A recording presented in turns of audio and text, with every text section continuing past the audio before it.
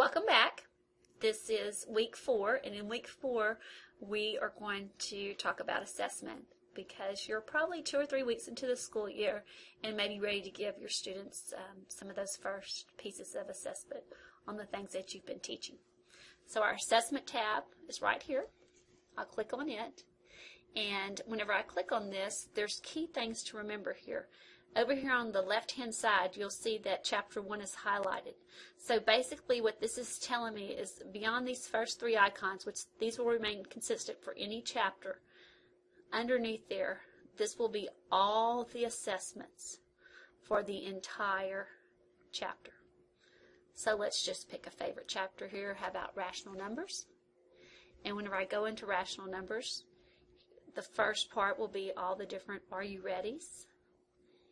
From there, I can scroll down a little bit, and this will give me some different chapter quizzes, vocabulary test, and as I continue to scroll down, I have the extended response.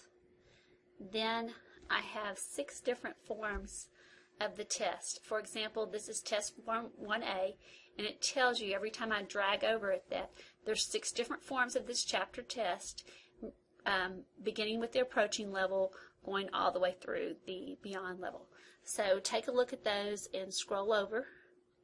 One of the other considerate things I remind you about is that McGraw-Hill put these, every time we put a test or a worksheet, what's right next to it? Yes, your answer key. And then also below all of these, you will find PDFs of your test, because sometimes depending on the type of word processor that you're using, the math symbols may not come out super nice. So this will make them all come out nice and easy if you need the PDF forms of these tests.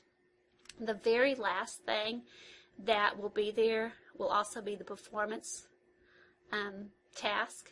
And now that performance task is found in the chapter review section in the interactive test, but here's just a crisp, clean copy of it.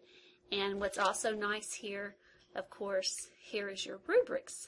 Now, there is another place to find this rubrics, and that is in your Plan and Present, under Plan and Present, but sometimes it's just quicker to go over into assessment.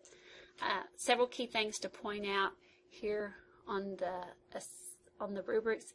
It'll give you your mathematical standards, your practices, and then your depth of knowledge. So these will range from DOK levels 1 to 3 here. Please go in to the assessment tab, choose your favorite chapter, scroll down and look at the many different types of assessment.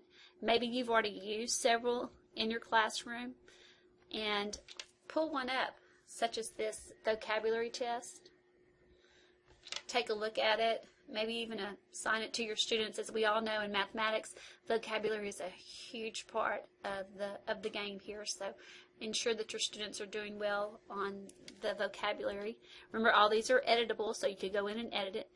But I encourage you to go to our Quick Start forum and discuss with your colleagues maybe your favorite type of assessment that you found in the Glencoe Math assessment resources, or share with your colleagues a piece of assessment that you've already used in your classroom and how your students fared on it.